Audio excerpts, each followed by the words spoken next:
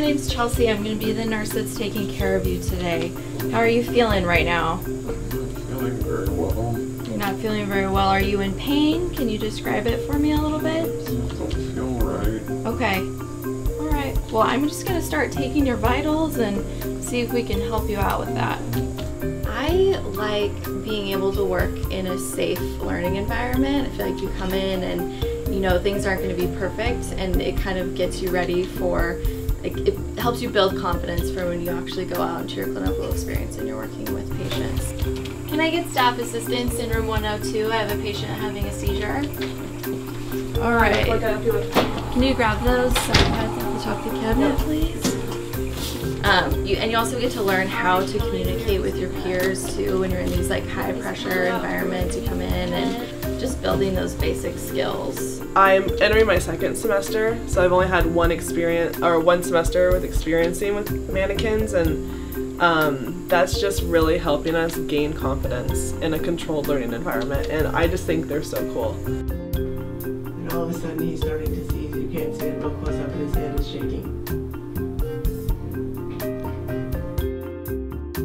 Students don't often get to see certain diseases in the clinical setting. You know, we can't make somebody have, bleed out. We can't make somebody have an ulcer that's bleeding. We can't make somebody have low blood pressure. But we know that we have to have students who can actually take care of those kinds of people.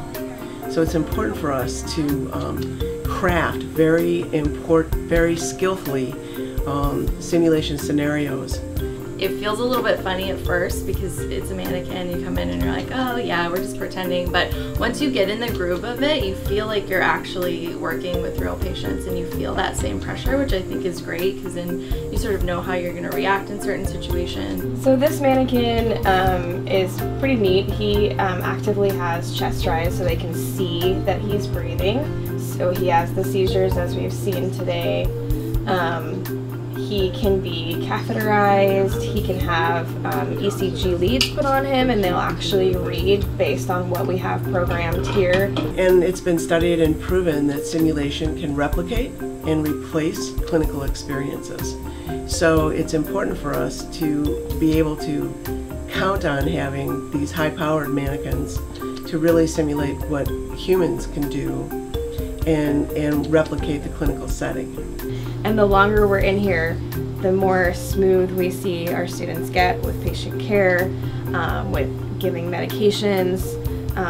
Their head-to-toe assessments go from maybe making it within a 20-minute time frame and getting everything done to having it done within the first few minutes of walking in a room. You read your textbooks and you prep for your patients, and you think you know what you're going to be able to do that's going to fix something, but then you come in here and your interventions aren't necessarily working, so you have to really troubleshoot and talk with whoever you're working with and think, like, what can we do next? And I feel like that's really similar to real life because it's not always going to go like your textbook says it's going to go.